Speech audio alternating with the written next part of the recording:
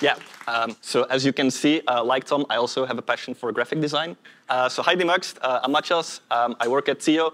We make online video players, but today we're going to be making something slightly different. We're going to be building an HTML5 video element from scratch. The video element is what you see every time you play a video in a web browser, and it's what powers every JavaScript player out there, like HLS.js, Shaka, TIO Player.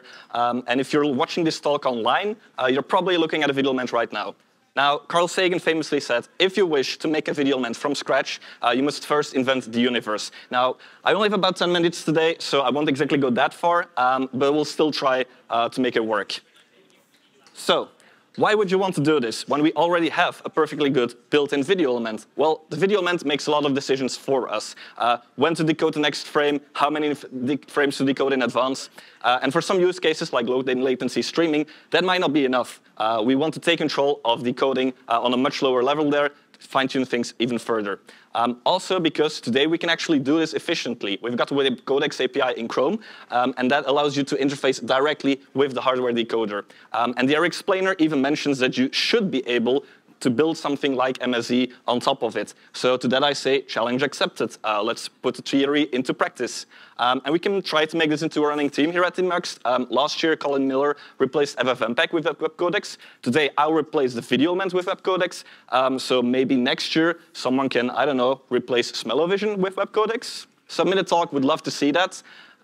Finally, this is a fun learning exercise. Some of the things that we take for granted from a video element are actually quite tricky when you actually try to make this yourself, so it should be interesting. Do note, though, this is a toy implementation, and like if you have your kids play with a toy kitchen, you wouldn't really want to eat whatever they cook up in there either, so don't do that. First things first, let's put the element in video element. We've got custom elements for that today, so we can just define our baby video element in JavaScript, put that on our page, put a canvas element in there so that we have somewhere to draw our video frames on, and that should work. There we go. We've got a black rectangle. Yay! Not too excited just yet. Very convoluted way to get a black rectangle on your screen, so let's put something extra in there. We can control a video element entirely from JavaScript, but it's probably easier if we have like a UI with a play button and a seek bar in there so to do things with. You can build that in HTML and JavaScript and CSS yourself, but if it looks like a video element and it quacks like a video element, then you can use MediaChrome for your UI. This is the boilerplate for MediaChrome. You add MediaChrome to your web page. You wrap your video element in a media controller, you put some UI components in there, and there you have a working UI. Wow. It doesn't really do anything yet, because we haven't implemented anything in our video element itself, so let's keep going. We want to first put some data in our video element. The API for that is called Media Source Extensions. That, again, powers every JavaScript player out there. And logic is always the same. You create a media source with one or more source buffers. You download some fragmented MP4 files that you got out of an HLS or a Dash or an HSP manifest. And then you append those to your source buffer. And that gets you data for your video. Of course, we're implementing this ourselves today, so the most important method is append buffer. We'll use MP4box.js to parse the incoming fragmented MP4 files. The initialization segment contains the movie box that contains track and codec information, and we'll represent those as a video decoder config. The media segments then contain our movie fragment boxes with media sample data, and we'll represent those as encoded video chunks later to play with WebCodecs. So we've got some buffer. We can finally play a video. So we'll have a simple clock that advances with the player's current time. And every time the browser wants to render a frame, we'll configure the video decoder if we haven't done that already. We'll find the correct frame in our buffer that was populated from the media segment. And then we'll decode that frame and then render it. And the rendering is actually quite easy with WebCodecs, because you can just pass the video frame directly to draw image, and that just works. Really cool.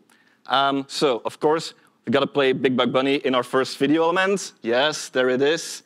If you're watching this talk online and it's looking a bit glitchy on your side, that's supposed to happen. We're not there yet. The PTS and the frame numbers is all wrong, and There's lots of smearing going on. So let's try to fix that. What is actually going on in this demo? Well, the browser is rendering it at 60 frames per second, but our video is 30 frames per second. So we're actually decoding every frame twice. That's not supposed to happen because a frame depends on the previous frame, not on itself. So to fix that, we just add an extra check. If we've already decoded this frame, we don't decode it again, and we just move on. So what does that look like? OK, yeah, that does look more like big bug money to me. OK, if it still looks glitchy on your end online, sorry, that's on you. Check your connection. So what about seeking? What if we jump forward and backward in time? Logic should still work, right? We've got all of that stuff going on with finding Ethereum at current time. No, ooh, OK, that is really blocky and janky. That's not how I remember it. So what's going on this time? Well, there's two types of video frames. We've got keyframes and delta frames. And if we end up on a delta frame after a seek, then we cannot decode that independently. We need to decode all of its frame dependencies first. Usually, that just means decoding from the last decoded sample that we've got in our buffer. Or if we're now in a new group of pictures with a new keyframe, we have to start decoding from that keyframe.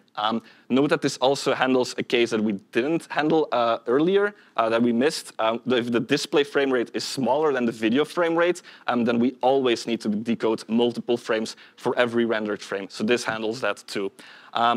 Note that if you have fewer keyframes in your video, you'll have more frame dependencies, and that means that seeking can become slower. So take away from that, and one of the reasons why you should keep your key interval small is to keep seeking relatively fast. All right. So we've got seeking working now, I think. Yep, that's the right frame. That doesn't look janky. OK, good. We're on to do something good here. Now, to make this a proper video player, if we only ever append new media data, then sooner or later, this is just going to crash with an out-of-memory error. We don't want that. So the player needs a way to remove the media when it's no longer needed. The API for that is called source buffer remove, and it removes everything between a given start and end time. Now, if there are frames that depend on those frames in that interval, you can no longer decode those after you've removed them, so those also get removed with that same call. In particular, if there's a keyframe in there in that removal range, then you remove the entire group of pictures that comes with it. Now, when should the player clean up its buffer? It can do it proactively. You can remove frames that are too far in the past because you no longer need them when you're doing forward playback. Again, you have to watch out that if you're too close to current time, you don't want to remove the keyframe that is being used to decode frames around current time. Otherwise, you can stall the decoder or cause glitches. You don't want that. When you're seeking backwards, you can also remove frames that are now too far ahead of current time. But sometimes that's not enough. Sometimes the source buffer might reach its limit earlier than that, and you have to react to that. It'll throw a quota exceeded error at you, so your player should be able to handle that, reduce its buffering goal, and then keep less buffer after current time. It should also postpone the next append until it can actually remove some data that it no longer needs, and then retry the append again. Now, with this, we can already play pretty simple streams, but of course, for a proper video player, we also want something like ABR, so we want to be able to switch qualities. A quality switch usually means a new codec config, so we just reconfigure our existing decoder with the new config, and that's most of the time good enough. However, for some streams, you have a problem if you have different qualities with different segment durations. So in this example, first we have 2 segments in the 480p quality, and then we try a quality switch to the 720p quality, but that overlaps the second segment that we already have. That means that the second segment gets cut off a bit, and that might be fine, but if you're already playing in that second segment, you might, again, stall or glitch the decoder. So in general, you want your player to avoid that. You want your player to only try a quality switch a bit further from current time. But in some cases, even that is not possible. If you really depleted your buffer, and you have to do a down switch, you don't really have any other choice as to switching at current time.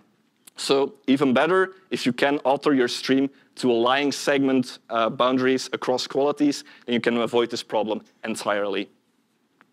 So there we have it. We've built our own video element with most of the video API in place. We can play streaming video. You can try this out yourself in Chrome today. Link is on the screen. This uses WebCodecs, so you need a modern version of Chrome for this. We learned on the way that decoding is quite tricky to get right, and that the video player needs to be very careful when it's cleaning its buffer and switching qualities. WebCodecs is also a pretty neat API. Like, this is the first project I used it in, and it works quite well for its use case. I hope it catches on in other browsers so we can do more cool stuff with this. Couple of links if you can't get enough of WebCodecs like me, and that'll be all from me. Thank you.